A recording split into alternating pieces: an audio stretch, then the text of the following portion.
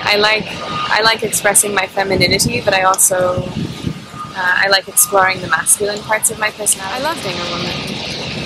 I feel like beauty is a feminine characteristic. I think that if beauty were personified, it would be a woman. And I guess I like exploring kind of in my own personality what that looks like. Not necessarily how I dress or how I look, but how, you know, I can talk or carry myself, my strength. I think my strength is a faith in myself and like a kind of trust in the universe. I think I'm strong because I think working with other people makes me strong.